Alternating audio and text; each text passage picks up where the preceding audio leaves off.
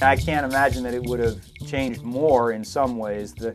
The advent of the internet has really changed many aspects of how journalism operates as a business.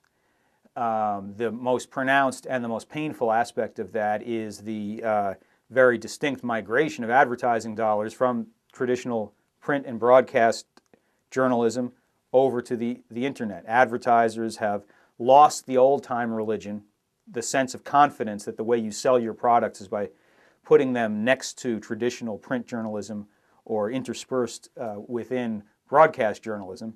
And their new religion is that the way you sell things is on the internet. Now, that's an exaggeration, of course, because most of the dollars are still flowing to the more traditional media in absolute terms. But in terms of the growth, all of it is shifting over toward the internet. So that has caused great and mighty institutions to shake and shudder, newspaper chains that only 10 years ago were real titans to crumble and disappear right in front of us, and all of the big institutions to question how they can go forward as profitable businesses.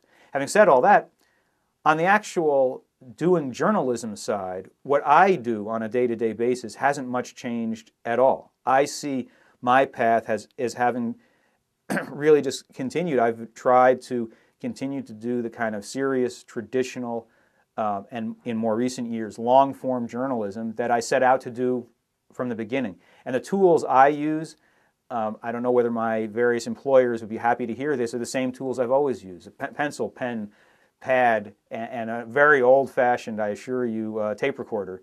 And I transcribe all my own notes, and I stare at them, and I go back and forth through them, and I start tapping things out. Yes, it's on a computer now, and when I started in college, I used to use a typewriter. Do you even know what that is, a typewriter? Have you heard of that? When I was in college, I used typewriter. When I had my first full-time journalism job at the Washington Monthly, which continues today, a small political magazine in Washington, we had typewriters, and one of my early sort of extracurricular assignments for my boss there, Charlie Peters, was go out and get someone to buy us some of these computer things, because we had no computers in 1985 at the Washington Monthly. I had to go out and knock on the door of philanthropists and finally found a very generous guy to give us $5,000 so we could buy 2 K-Pro PCs.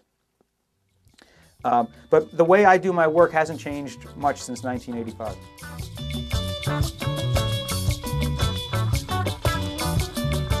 I'm not saying I'm not overloaded with information. I do feel overloaded with information. But when you get down to doing the work, my view is you got to focus in on your subject.